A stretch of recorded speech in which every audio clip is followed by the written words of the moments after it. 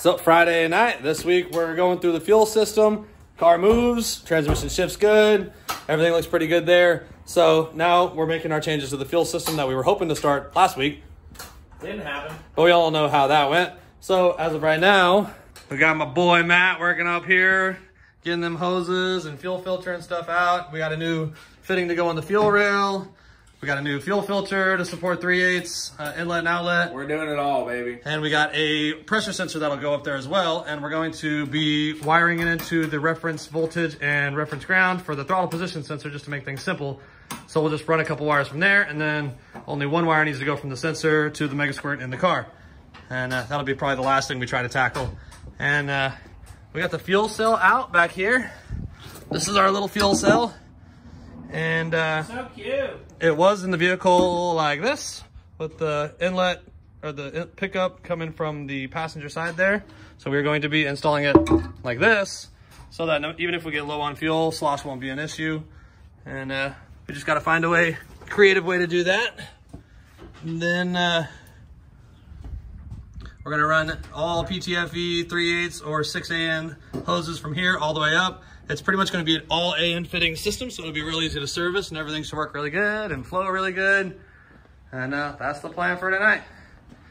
So we gotta get to it. Pretty much got all the hose out, all the old hose, the fuel filter, and now what we got is our AN fittings that we're gonna be running. These are gonna come off the cell. These and these are for the pump. These and these are for the rail. We matched up a fuel filter that had 3/8 fittings at the shop and have like some quick connect. Beautiful. Quick connect chingaderas for that. So we'll look at this hose. And we got our look at that. Beautiful. PTFE hose is really hard. It's really like firm, and it's probably gonna be a huge bitch to work with. Even just like sliding one of those barbs into that hose is really difficult. Real tough. But the nice thing is that once we get it run, since this is E85 approved, hopefully we'll only have to do it once. Yep, once it's done. I don't think this engine is going to outrun a 3/8 system, you know, as long as we have the right pump in it. Yeah. And that's still to be determined, but we have our... We're gonna find out with our nifty fuel pressure sensor that we're gonna install as well. Sensor is gonna talk to the MegaSquirt. All our data logs are gonna have that information available as well. So one thing we are a little unsure about is whether or not we need to utilize a fuel dampener. If this was a sequential multi-port system, I would be like, nah, we don't need that crap. But it is batch fire, so all the injectors hit at once. So it's going to have a little bit more tendency to pulse or have a pulsation in the pressure. But that should be something that's reflected by our sensors. So we're going to go ahead and send it without it and just see if we have anything funny on our data logs at that point. But aside from that, all we got to do is I got some aluminum to fab up these little strips over here that we're going to weld up to mount up our fuel cell, and it's going to be mounted better than ever. It's always been mounted kind of janky with like the original fuel tank straps and then like balls of foam that hold it still. Also, it'll line up with our access hole here. So we're gonna nice because it never really has before. Yeah, so we're gonna actually be able to line up the fill spot with that hole properly and have it all kind of up tucked a little better. And then it'll only take one person to fill up the tank. Yeah, for real. Cool. So it's we're just moving right along here.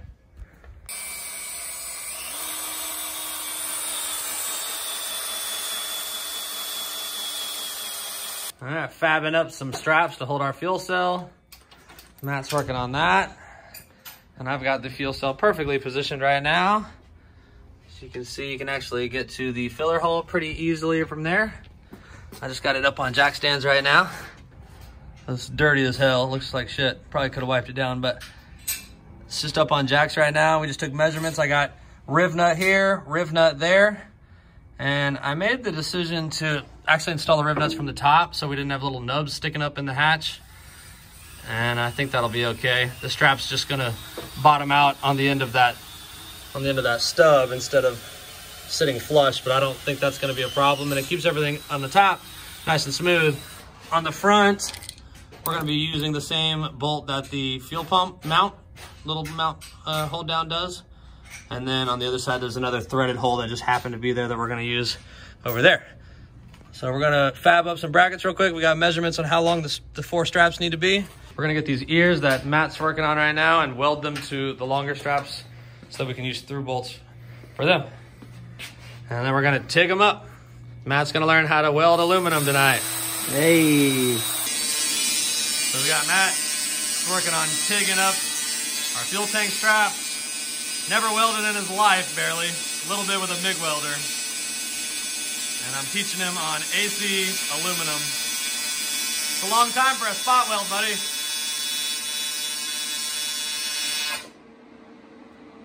Sounded like you might have dipped it. Yeah, you didn't get enough heat. You didn't get enough heat. You need to just mash the pedal until you see a puddle.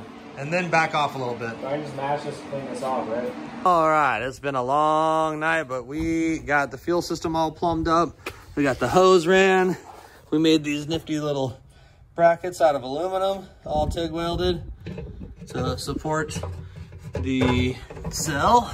Got everything from the tank up. We got a 90-degree back here. And then the return is now up on the top. You can see that little looped hose. We got our adapter to 6AN fitting off the rail. It goes behind the valve cover to our fuel pressure sensor, which I still have to wire up, to our new fuel filter. I got some quick connects on it, and it just goes down and follows the same route as the original fuel hoses. Now let's prime this bitch up and make sure it don't leak. All right, so it's the next day, and I just wanted to try to get this fuel system all finished up. So it's just me tonight, still at my house. And we had some leak coming from the fuel pressure sensor there. I just redid, kind of trimmed up the hoses, redid the clamps, and put some thread sealer on the sensor. I'm hoping that that problem is resolved. So we'll see, but as long as that's good, I'm gonna go ahead and get the pressure sensor wired up and get the MegaSquirt reading it properly. And then we will know what our pressure is doing. That's pretty exciting. So adding a sensor to the MegaSquirt, or adding an input, can be kind of tricky. Some things are harder than others. Things like crank sensor, cam sensor, that kind of stuff does require actually making changes to the circuit board itself, actually opening up the MegaSquirt and making those changes physically on the board.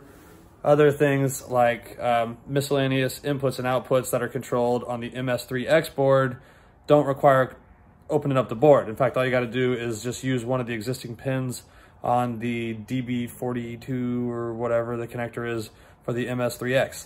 So the way we're going to be doing this today, the fuel pressure sensor is a 5-volt sensor. It has a reference voltage, which is 5 volts coming from the ECM. It has a reference ground coming from the ECM, and then it has the signal wire from the ECM. On our setup, the only thing that uses a 5-volt reference at all is the throttle position sensor. So we're going to just piggyback off of that 5-volt reference. We're also going to splice into the same ground that runs to the TPS. And the only independent wire that we're going to run is going to be the signal wire. But for right now, I'm going to splice into the low reference, the high reference, and run a wire to the MS3X for our signal wire. And then we'll see if we can get this thing set up. So I got all my wires ran now. But for now, it's just going into the can. I want to have 0 PSI on it while I calibrate it. And so now you're just going to kind of walk along with me. I have no idea really how to do this.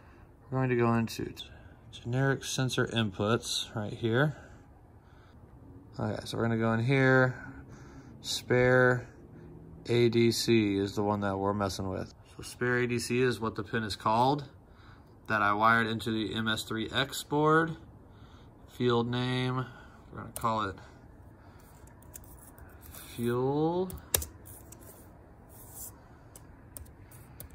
pressure transformation. All right, okay, so we'll go linear. It looks like basically just has us put in 2 bits of data. All right, so in my advanced engines, generic sensor inputs, pulls up my table. So it is a linear sensor.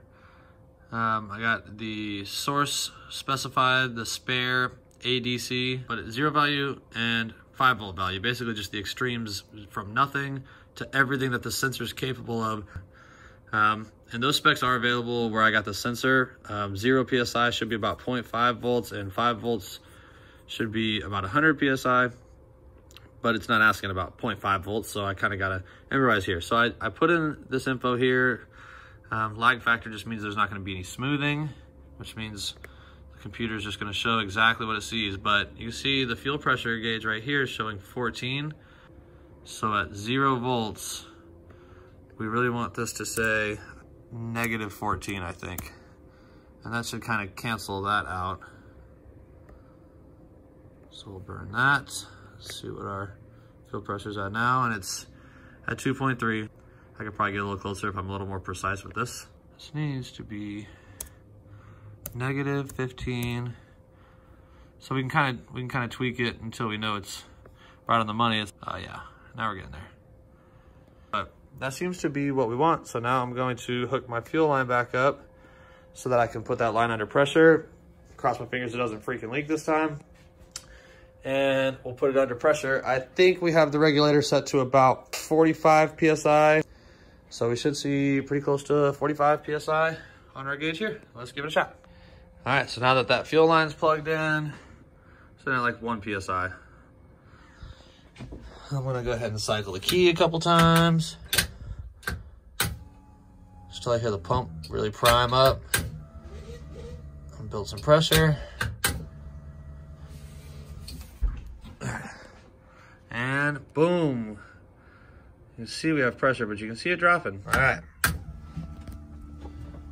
I'll start it up, see what our pressure does.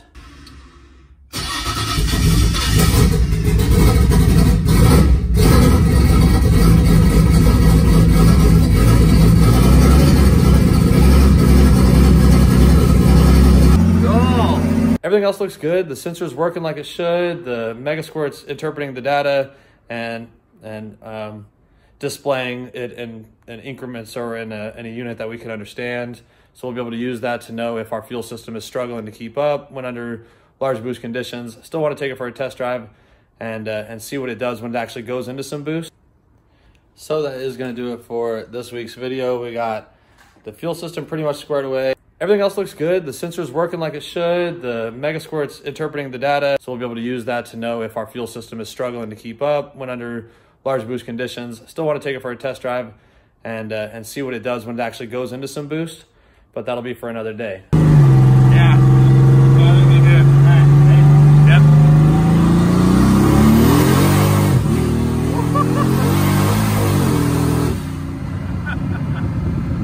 Man, she's breaking loose like nothing.